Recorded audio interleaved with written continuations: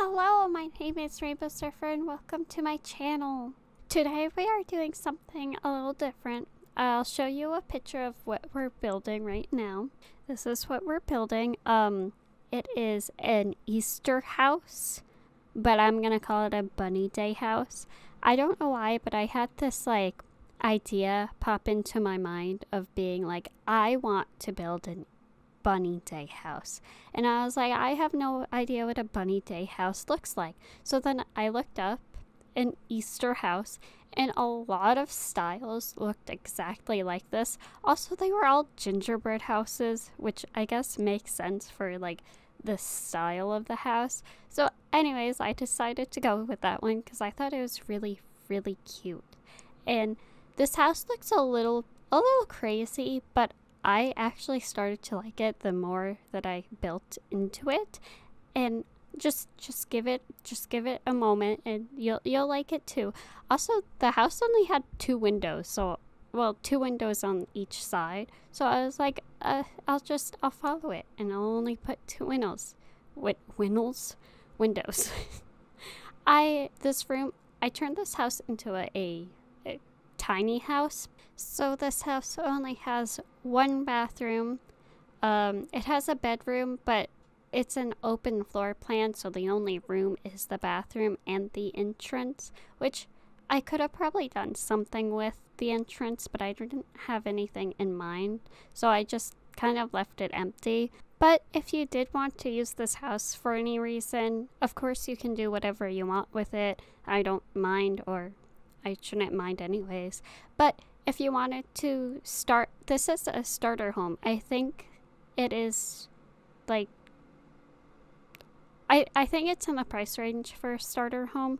So if you wanted to use this as a starter home, you can, and probably dull down things if you wanted to. But you don't have to. Also, with the window, the picture had 2 little tiny windows that I wanted to have on the build, but we don't have really tiny windows, so I went with that little medium sized one, which I don't think looks as good, but it's not a problem.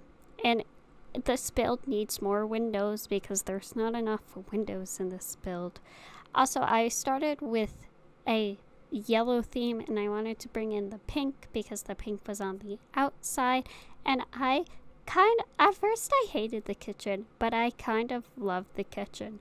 I added the blue stove and blue oven, blue microwave, because the roofing on the house had blue, and I tried sticking to the 3 colors, the blue, the yellow, and the pink, but mostly yellow because the house is mostly yellow, and then the second most color was pink, and then the least color was blue, so I went in that order. But I did make the bathroom blue because I thought it would be a nice little touch, and it came out very pretty. Oh, this reminds me, Bunny Day started yesterday in Animal Crossing. If no one knew, I'm recording this on the 28th, so Bunny Day started yesterday, and I'm avoiding it at all costs because I don't like how everything has just turned into eggs. And there's Zipper. I hate Zipper. He is terrifying. I just don't know when the cherry blossoms start blooming because I know that's when he leaves. It might be after Easter, but I think the eggs and stuff stay for a while. I don't know. Also, I really wanted to fit that bed into the build. That's like what inspired me to make this bed, was have a really naturey home, have like the grass at the bottom, have like the wallpaper that looks like a sky, but it didn't turn out like that. But I do want to make one of those possibly one day, maybe. This house really reminds me of Fluttershy. I don't know if anyone else sees that, but to me this just screams Fluttershy. This house is adorable. Fluttershy is adorable. It's a perfect match. Fluttershy would live in this house. I just know it. I wanted to use plain curtains, but they didn't have any of those, so I went with the orange and yellow ones, which kind of seem a little bit out of place. but it's not too bad. So I left them in there anyways. I really like the curtains on the windows. I know a lot of people don't put curtains on the windows. I think it just adds to the house. Oh, this is the starting of Bunny Day. The Bunny Day inspiration. There will be bunnies all over this build. Some are more obvious than others, and then there's some that you can't really see. I was going to add a lot more bunnies and just fill the house with bunnies, but I still wanted the house to be playable, so I only put a few bunnies in. And I really wanted that bunny to be on the counter, but it kept going to the floor, and I didn't know how to fix that, so I just gave up and put it on the little poof, and it was happy there, so I left it. And those bunnies are staring at each other, just greeting you.